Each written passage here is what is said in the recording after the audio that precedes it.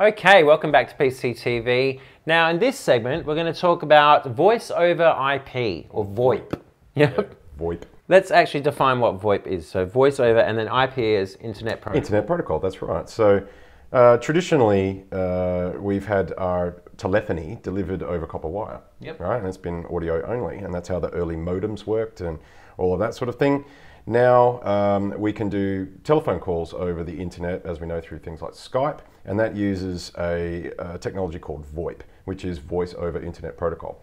So we're just essentially turning sound into highly compressed packets and sending it across and using our same data connections that we use to connect to the rest of the internet. And video content as well. Yeah, it makes things like video conferencing easy. Collaboration applications and stuff like that. I don't know that lots of call centers are using VoIP telephony as well, rather than the traditional POST. Well, even just offices, open plan or activity-based offices that are done today use VoIP phones because it's flexible.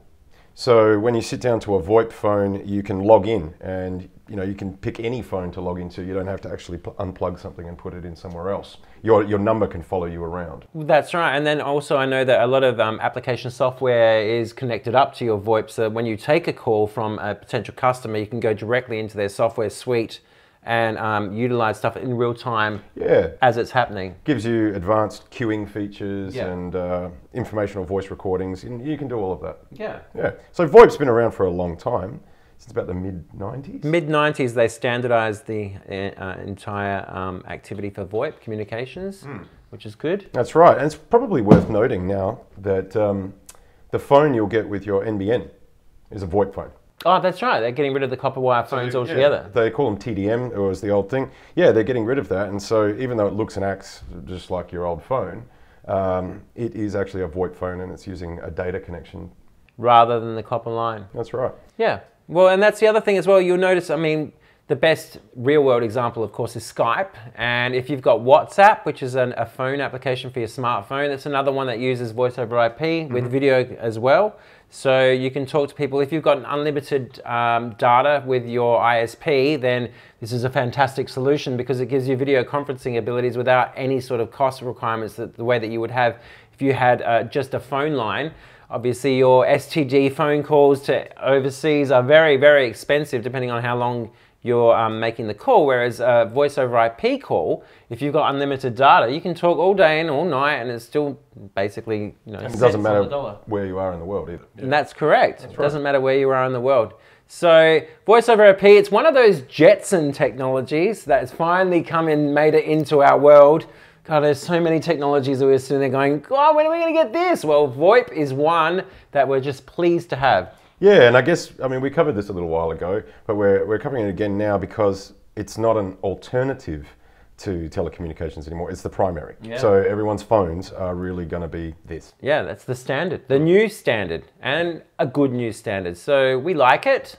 There is a couple of security concerns, but not really. Well, there are. Whenever you share carriage of data, which now you're doing, it's not dedicated anymore, then you're quite right, there's security implications there, and you have to do more to harden the system so that you can't eavesdrop on calls and so forth, but that's all there. It's a long-standing technology. Well, I know that WhatsApp, for example, a lot of the world security firms are really, really angry with them because they have end-to-end encryption on all of their communications, and a lot of governments specifically want WhatsApp to be able to give them a backdoor so that they can break their encryption because they're afraid of security concerns.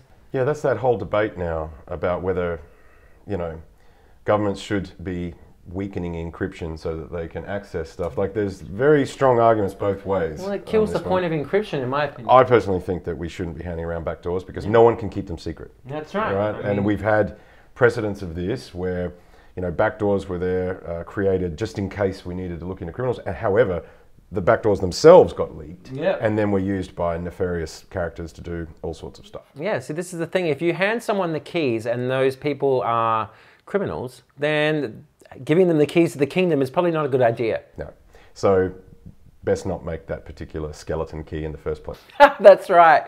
VoIP. Well, that's what we just had a bit of a segment about VoIP, and that's what it is. And hopefully you'll understand now when you're using this technology a little bit more about what it's about. Yeah. Any questions? Let us know. Thanks.